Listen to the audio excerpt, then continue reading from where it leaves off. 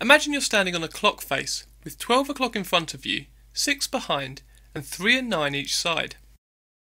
From this position, balance on one leg and reach the other towards 12 o'clock, 1 o'clock, 2 o'clock and so on until you've reached all the way round to 12 o'clock again. Each time you reach out to a number, return to the start position without placing the foot back down again, then reach out towards the next. The aim of this exercise is to remain as balanced as possible whilst having the freedom of movement through the upper leg. If you need to, touch your foot back down at any time whilst your balance improves, eventually aiming to complete a full circuit without the need to do so.